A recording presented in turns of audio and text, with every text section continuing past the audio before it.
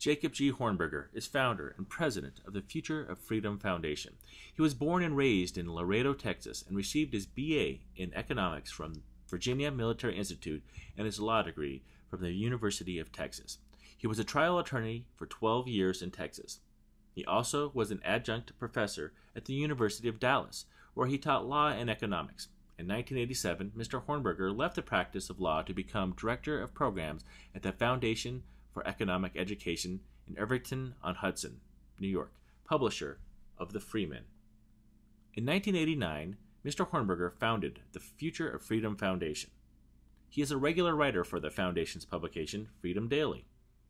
Fluent in Spanish and conversant in Italian, he has delivered speeches and engaged in debates and discussions about free market principles with groups all over the United States, as well as Canada, England, Europe, and Latin America, including Brazil, Cuba, Bolivia, Mexico, Costa Rica, and Argentina.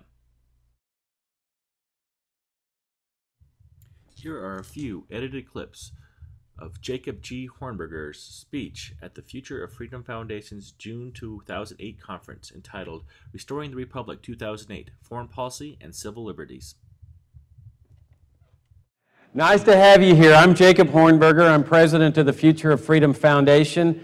As many of you know, FFF is a nonprofit educational foundation. Our mission since our inception in 1989 has been to present an uncompromising moral, philosophical, and economic case for the free society.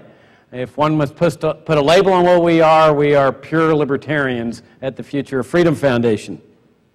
The philosophy of this conference is that, and the reason we decided to have a follow-up conference on the same subject, is that, as everyone here knows, these are the two burning issues of our time: foreign policy and civil liberties.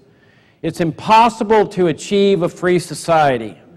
And this is what many advocates of liberty do not understand. It is impossible to achieve a free society without addressing what is going on with respect to foreign policy and civil liberties and putting our nation on the right track with respect to these two subjects.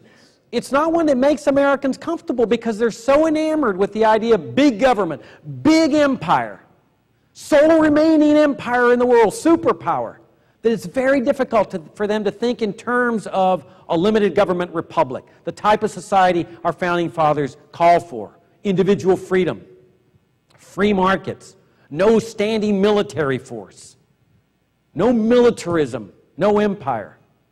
And that's what this conference is all about. Now, there's a lot of people that could be speaking at this conference. It's a relatively small band of people that are battling for civil liberties, battling for the principles of the Bill of Rights, battling against these kangaroo tribunals in Guantanamo Bay, saying that this is not what America stands for, battling against interventionism in foreign policies. A lot of people could have been speaking at this conference. Many of you that are in this audience that are not lined up as speakers could be speaking. We had a limited amount of time. But let me tell you something about these speakers as well as the people in this movement, conservatives, liberals, and libertarians, that are battling to restore the principles of liberty on which this country was founded.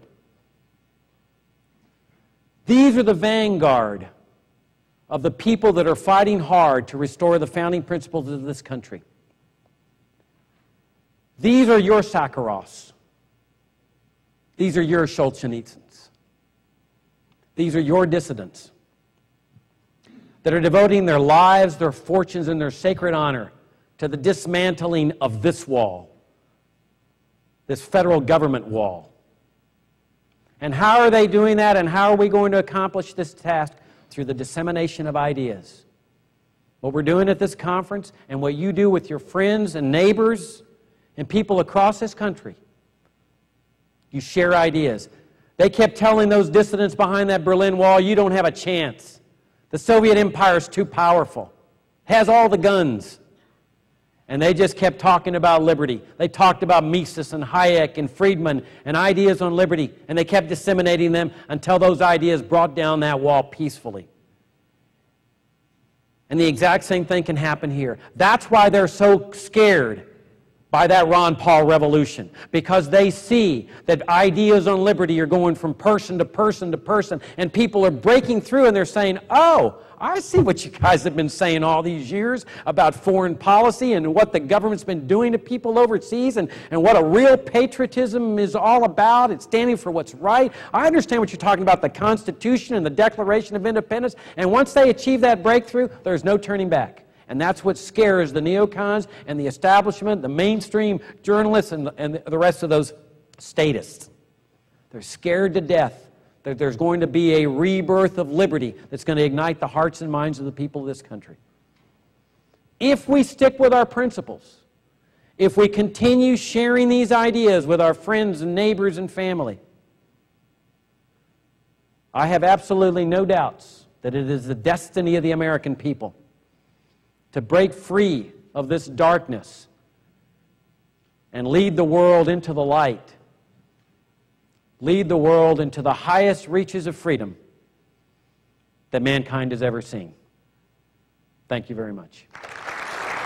So I'd like to ask you and any of the other speakers, if you could, what are the concrete steps we can do to make a change? You know, right now we're stuck between voting for the right-wing collectivist or the left-wing collectivist, or casting a protest vote for Ron Paul or Bob Barr. What else is there we can do? Yeah, I've been hit with that question for, gosh, 20-some-odd years. I've been in the libertarian movement. I wish I'd come up with a good answer, because then I could start, copyright it and sell it. My feeling is this is the way I finally come out on this thing, is that there is no central plan for freedom. It's that nobody's going to be able to come up with a perfect plan on how do we achieve it. The way I answer that question when anybody asks me is I say, look, the best thing you can ever do is what Leonard Read, the founder of the Foundation for Economic Education, said, is work on yourself. Do what you're doing. You go to these conferences, you educate yourself, and the idea is that that makes you a better advocate of these principles. Now, what do you do then when you become a better advocate of these principles? That's something that each person has to figure out for himself, because you know what you're interested in. You know what your talents are, your abilities. I don't know. I can't tell you this is what you should do. You've got to figure that out. That could be running for public office. That could be writing letters to the editor. I mean, I know a guy that writes so many letters to the editor, and most of them are never published, but he hits every so often. It could be supporting candidates, supporting think tanks, educational foundations. It could be things that I'm not even listing here that I haven't even thought of. Most important, it involves the dissemination of the ideas to which you're subscribing. And this is what a lot of people don't understand. There's a power of ideas that we can't measure. That all you got to do is inject them into the marketplace, which means sharing them with someone else. That could be a family member.